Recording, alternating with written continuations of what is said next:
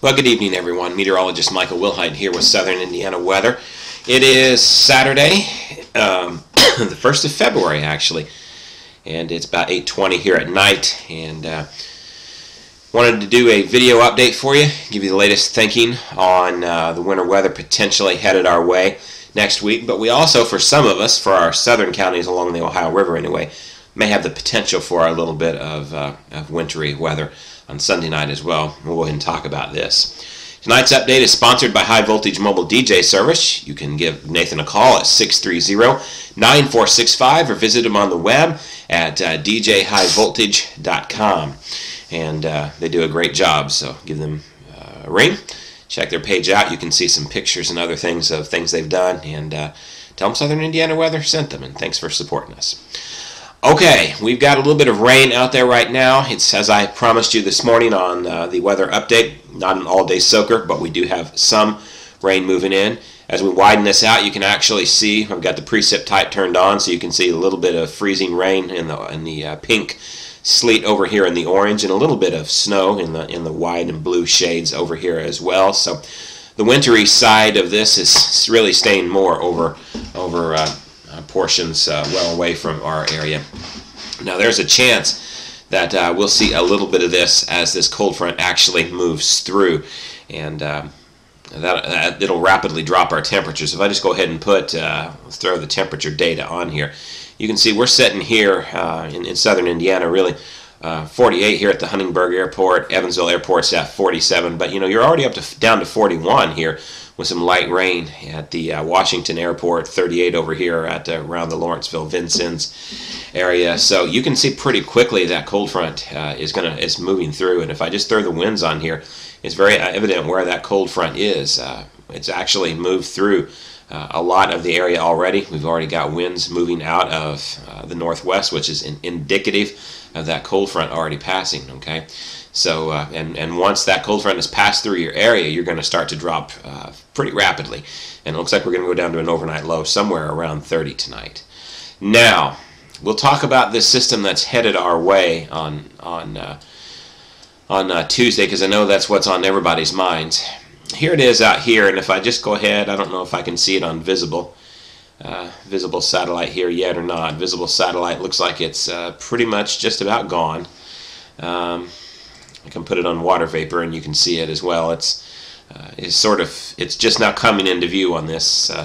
Here's the infrared satellite. Sometimes it shows more of the system than others. Sometimes this satellite view will go all the way out to here. It's not tonight for some reason. Regardless, though, you can see it's almost on shore. It looks like it will come on shore tomorrow. It's a pretty decent-sized low-pressure system. It's actually going to track continuing down this way, sort of go in a manner like this, and it will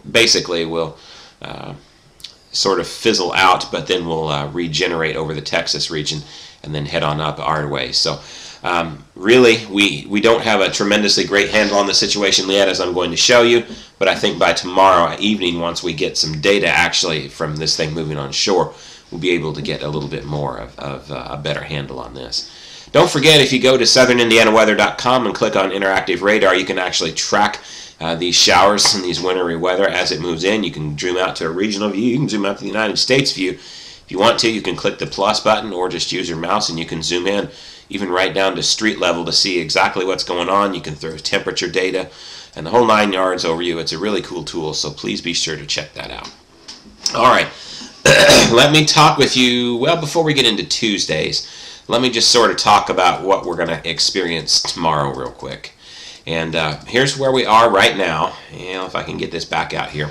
Here's where we are approximately right now. And you see here's the cold front. It's moving through the area. That cold front has moved through the area, and then watch what happens down here in the southern portions of our area. We got this this next little system spinning up, so that by Sunday night, you see really it looks like Kentucky gets a decent little amount of precipitation, and it moves through. You see the blue shades are starting to move over us.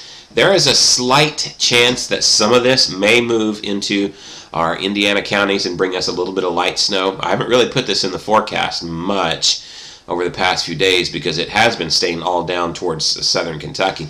There are indications that it wants to move up a little bit more. Here's what the NAM says about it. I need to back this up in time. I'm kind of showing this out of order a little bit, but here we are. Here we are this afternoon. Okay, here we go. And here's the rain moving through, and then watch how this moves on Sunday night down to our south, and it still looks like the bulk of it stays down there.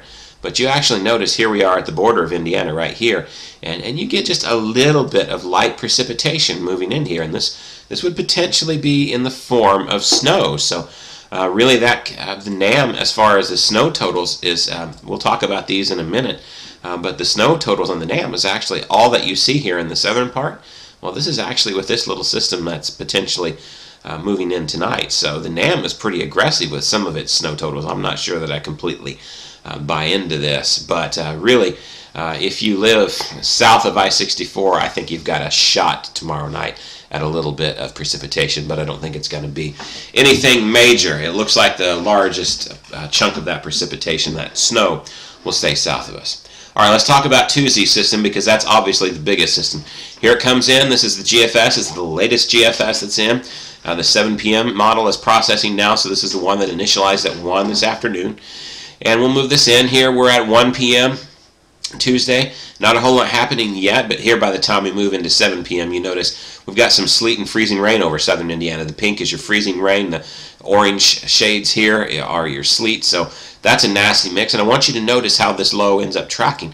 By the time you go into the overnight hours on Tuesday night, you notice it leaves us pretty much rain-free, keeps us as freezing rain the entire time, then to snow on the back side of the system. So that is a scenario that we absolutely don't want, but that's what the latest model is painting for us. Go back in time, let's look at the latest few model runs, and you see the model run that initialized at 7 a.m. this morning. What you can see is it kind of had the battle lines clearly drawn over us. A little bit of rain here, a little bit of freezing rain here. Didn't have the sleet pictured with this one. Again, here you go with one model run earlier. This was 1 a.m. this morning, and this is sort of a freezing rain and snow battle line now. You get the picture that we're going to be in an area that we're just going to have to fight to see what this is going to be. But here is the one that initialized at 7 o'clock last night. And you see it's got a little bit of rain in here, but then again a sleet, freezing rain mix for portions of our area. So what can you take out of this? Well, what you can take out of this is that we've got a mess on our hands coming for Tuesday night. And really, the exact track of this low is going to be everything, but not only the track of this low, but how deep this low gets. All right, let me just back up here. Notice how broad this is. The low usually is around in the center of them, so the low would be somewhere over in here. And it's only a 10 millibar low. That's not a very strong low. So look at this one, though. A little bit stronger of a low. It's a little bit tighter of a gradient here. This would be... well, you got a 10/16, so here's 14/12. Here's your 10 right here, 10/8. This would be a 10/06 millibar low, so a much stronger low than what this is. Because of that, you've got a little bit of rain working in. You see where I'm going with this. Here's a 10/04 low. That should be a stronger, even stronger low, should be moving more rain in, but the position is a little bit more to the west. And here you go with this one as well. You've got a 10/06 low here, and you've got a little bit of rain moving in.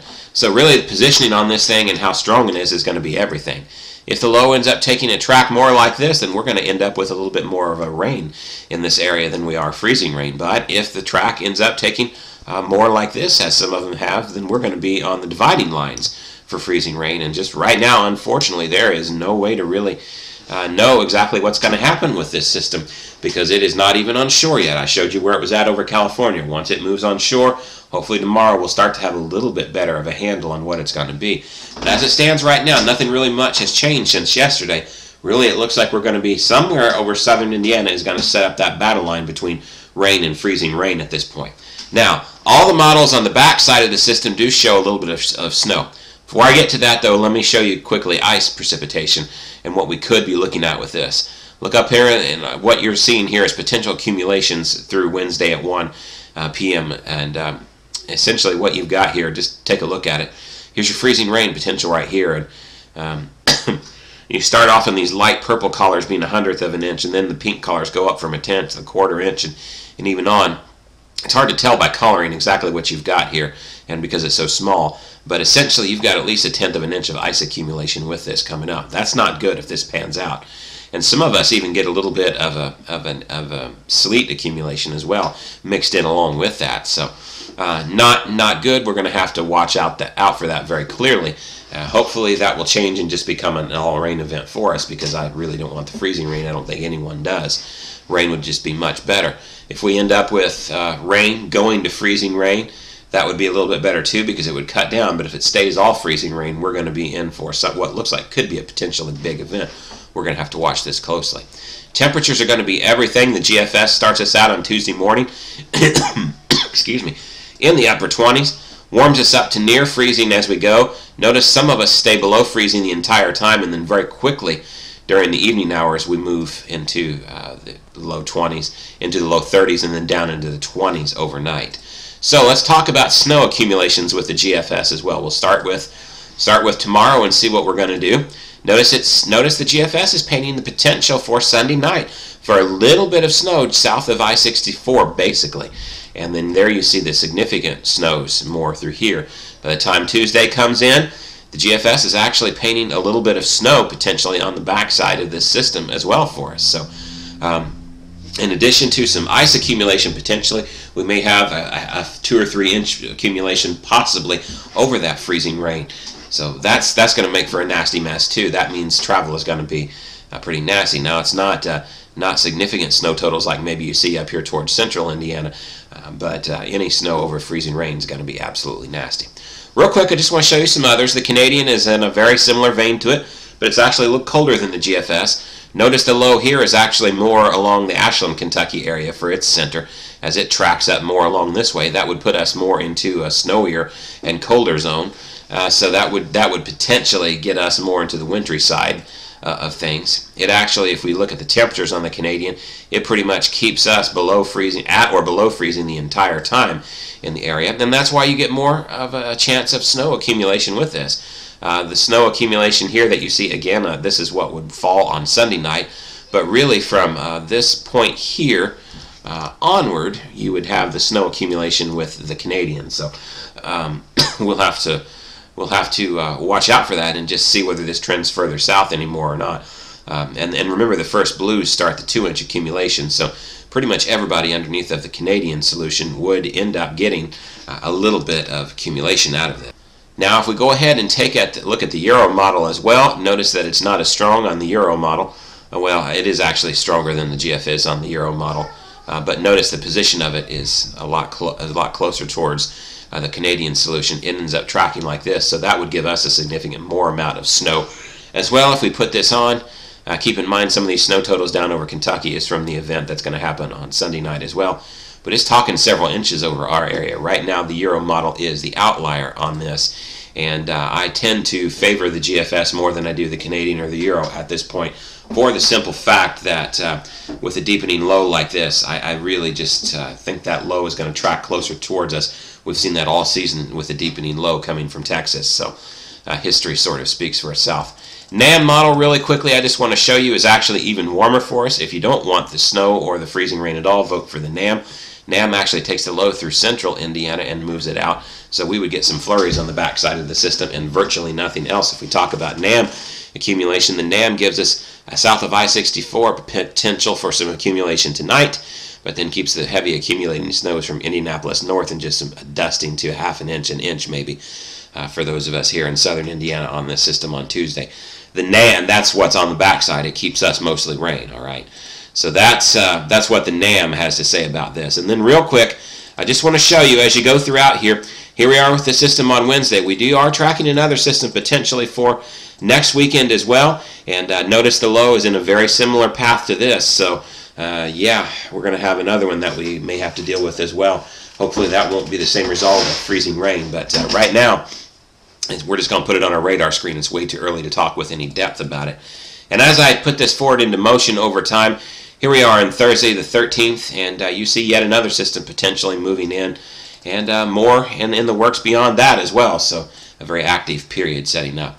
Go to southernindianaweather.com. You can get the updated forecast. I won't go through all of it tonight because of time, but again, I'm saying a wintry mix of sleet, freezing rain, and rain likely. Somewhere that rain line and freezing rain changeover line It's going to set up over us, folks. We just don't know where at. We'll be able to fine-tune that a little bit more, hopefully tomorrow and Monday. All right, that's it for tonight's video. We'll have another one of these for you tomorrow evening for Southern Indiana weather.